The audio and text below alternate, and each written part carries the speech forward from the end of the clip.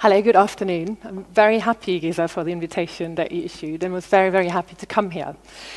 I will talk from the perspective of really big picture. That's the kind of organizations I have been working for and am still working for.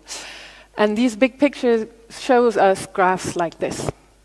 And this big picture means that we have to rethink our operating system of Spaceship Earth, as Buckminster Fuller would have called it and said it.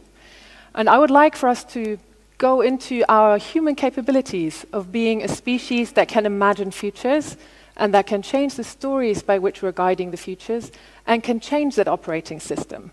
And we think on a societal level that operating system is economics.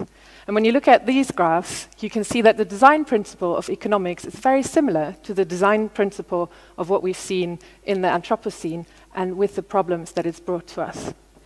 This is why I call it the repair mode sustainability, because the idea was we grow the economy bigger and bigger, and then we have the money to repair our ecosystems and to pay a little bit to the people that haven't benefited in the first round of production and distribution.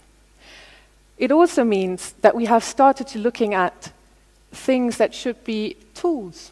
So if we start about economics, think about economics as social technologies, growth, profits, productivity, innovation, output, competitiveness, all of those are measured in monetary terms right now, and we pursue those as if they were goals in themselves.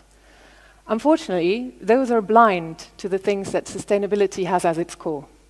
That's human needs, and that is the regenerative force of that spaceship Earth that we have inherited and are happy to be part of.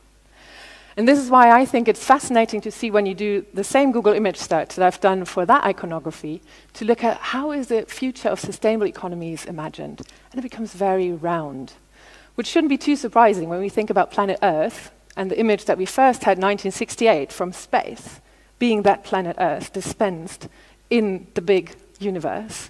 And then the Brundtland report of 87 says, this has to upset our human self-image.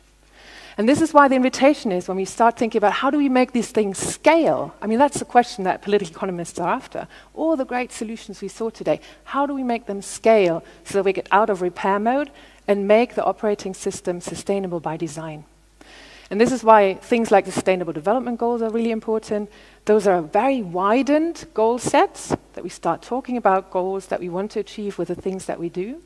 And since it sometimes seems daunting to do that on a global space and scale, especially right now with the geopolitics that we've been targeting or seeing before, it is the cities level that is so promising, and the city-rural connection.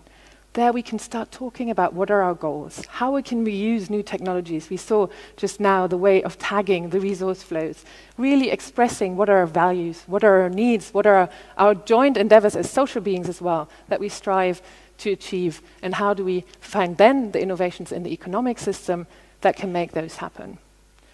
I'd like to conclude with just the invitation, because we so often hear it's costs, it's intensely non-financeable, or it's difficult to find the finances right now. But for me it was striking, to see how much money we've been able to print to save the banks, and how weird it is to stand at the United Nations discussing the Sustainable Development Goals and seeing all the lack of funding that there is to achieve those, that would really be proper value creation for the people. And on the same day, the banks declaring that they've got the exact amount of corporate profits in one bank in one quarter that it would need to finance achieving sustainable development and of educating people to become the stewards of bringing about that sustainable world that we all want. There's not a shortage in money, there's a shortage of making the will and the proposal to use the economic system, tweak it so we can achieve those goals that we all are discussing about achieving here today. Thank you.